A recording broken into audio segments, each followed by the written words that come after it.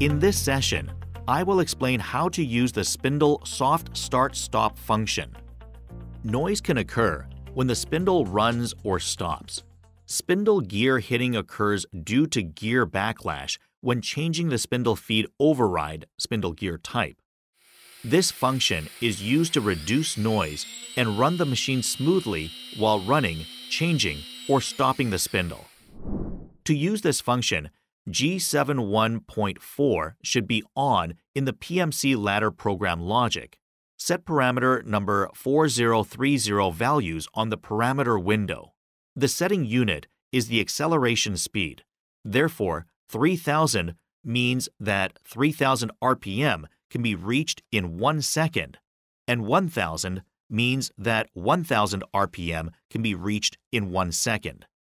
Generally, 3000 is preset for the MC machine. That is the end of my explanation on how to use the spindle soft start-stop function.